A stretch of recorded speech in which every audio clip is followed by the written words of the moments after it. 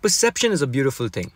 Everyone perceives things in their own manner. For example, some people see cars as status symbols, some of them just see it as a mode of transport. Some use it as an escape, and some see it as an investment. Today I'm driving a piece of art, one that's taken years of work and development, one that's taken inspiration from, in my opinion, one of the most beautiful shapes in the history of motoring. But you and I see cars as machines with life, emotion, and beauty. And that's what this planet calls art.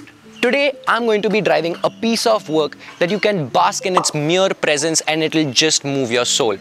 This car has been inspired by one of the most beautiful shapes in car design history. We're in Goa to check out the legendary Rusty Cashew's garage, and today we're going to talk all about the 356 Speedster replica.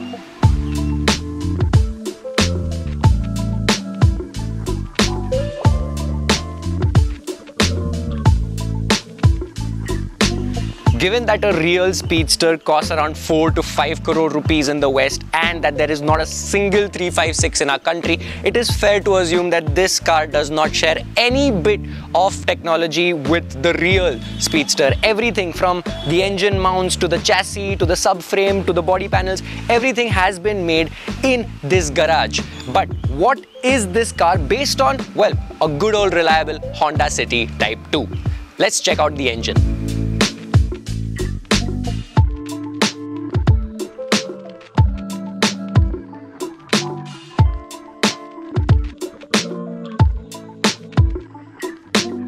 Just like the real 356, the engine is mounted in the mid-rear. This has the City Type 2 engine, which is a 1.5 litre naturally aspirated engine, and it is mated to an automatic gearbox.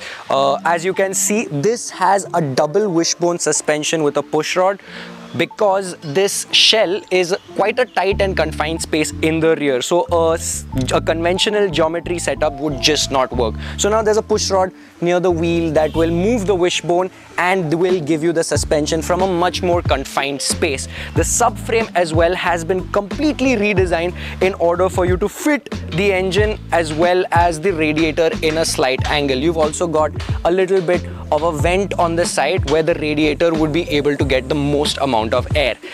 This just proves the amount of work that has gone in to be able to keep this shape and this form, because all that was needed in this car was it to look this beautiful. And mind you, this is just the back. Let's just go to the front and show you much more work.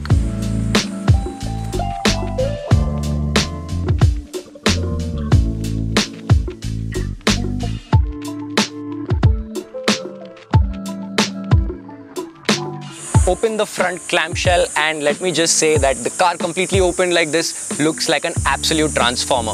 The fuel filler cap is right in front just like a real 356, and this is the fuel cell, so it just comes all the way in here. Let's talk about the front suspension. The same pushrod setup is at the front, but these shocks, as Rusty told us, are from Pulsars. So he's reported them to be a little stiff, but again, it's a kit car. So all in all, this car looks absolutely fantastic opened up, and it would look at home literally in your hall. The Indian car market is in a pretty peculiar spot right now. You don't want to buy a first-hand car and take that hit of depreciation, and you don't want to do the labor of finding a clean second-hand car and then taking it to a workshop and then bringing it back to that perfect showroom condition that you've always wanted. Well, what if I told you that TDH Classifieds has got you covered now? These three cars are our own inventory cars, and we've done our due diligence in bringing them to that showroom condition that you've always wanted. So all you've got to do is enjoy the showroom experience that we provide and drive your car off worry-free.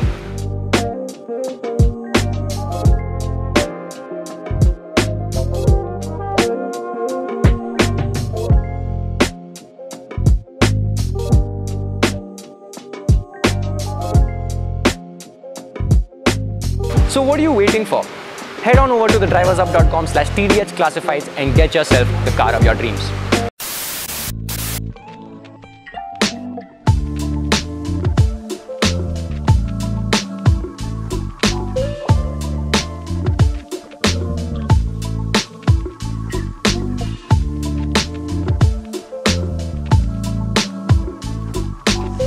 step inside the 356 replica, and yes, it's still a work in progress, but they've got the ergonomics absolutely spot on in terms of period correction, because I am sitting absolutely upright, my bum is on the floor, my legs are absolutely straight, and my steering wheel is hitting my knees, just like a retro car.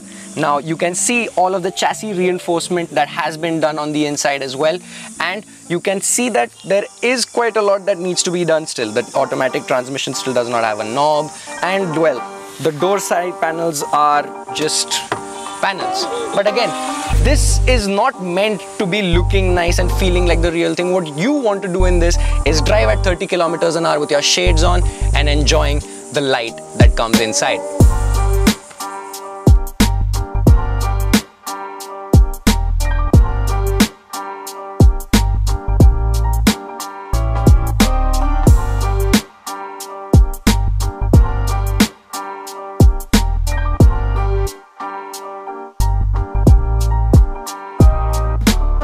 The 356 Speedster was meant to be a cheaper alternative because it was lighter and had less things than the normal 356A. This car does have very little things and it resembles the Speedster fantastically.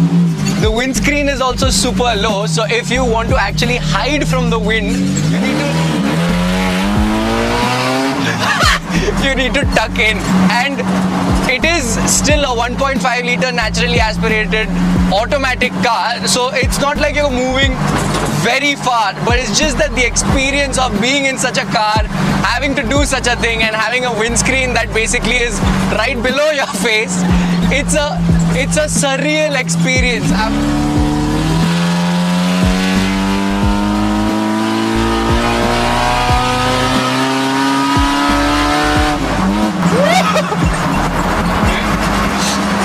That's so much fun. Probably need to film. Rusty was like, nah, stop talking. Let me drive. Let me drive. It handles decent. It's super stiff though. Yeah, super stiff. It has no roll whatsoever, and the front is really bouncy. I'm just gonna take it through the slower roads so it doesn't make so much noise.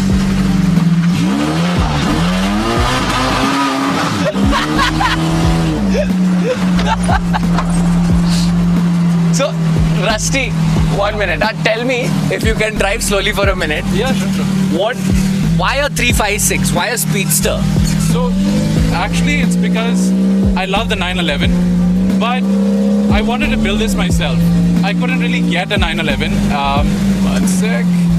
Yeah, I couldn't get a 911, so I thought, okay, build something a little simpler. Because it didn't have a roof, it didn't have windows and stuff like that. I thought, okay, just build this simple form, and this is basically something I built really as a college kid. So, question from all of the budding enthusiasts. How did you convince your parents? I don't know, man. That's a good one. So yeah, they always knew I was kind of into this stuff, and I thought, okay.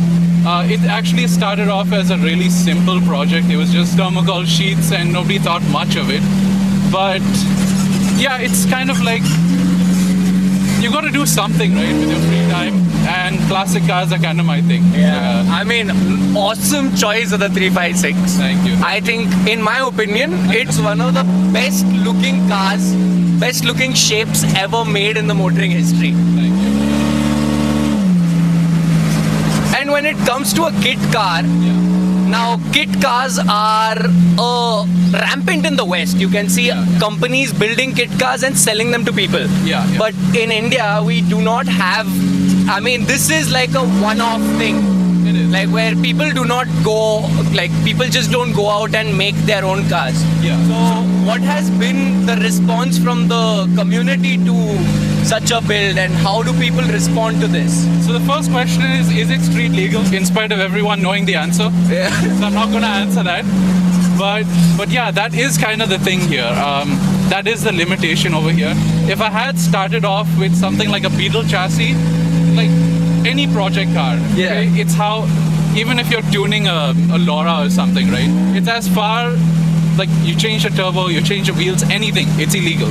So you're just looking at how far you are from legal.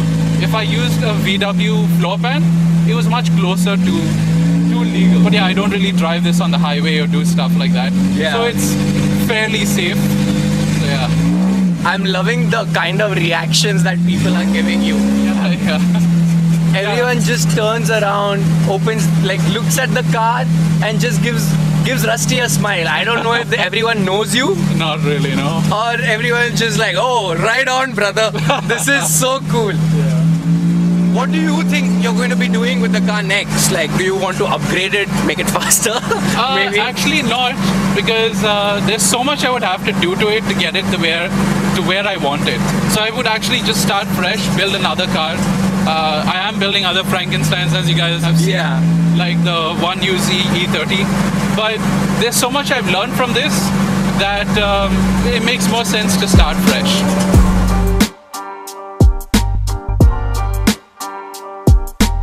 This design has got me weak in my knees. It's just so simple, so straightforward, yet so desperately pretty. It starts from a simple sheet of metal in the front, which has grills for namesake. They're fake, and the wheel arches just have massive bubbles that droop all the way to the rear. With the fly screen, windscreen is as good as non-existent, and the rear end just swoops in out so elegantly that you just cannot get over it. Well, this car was basically designed to be at home at Costa di Amalfi or Bayside, Monaco. And as elitist as that sounds, I'm absolutely in love with it. Thank you so much for watching. Do let us know where would you take this 356 replica to pose with. And thank you so much for watching. I'll see you guys in the next one. It's been your boy Bhavneet. Keep watching The Drivers Hub.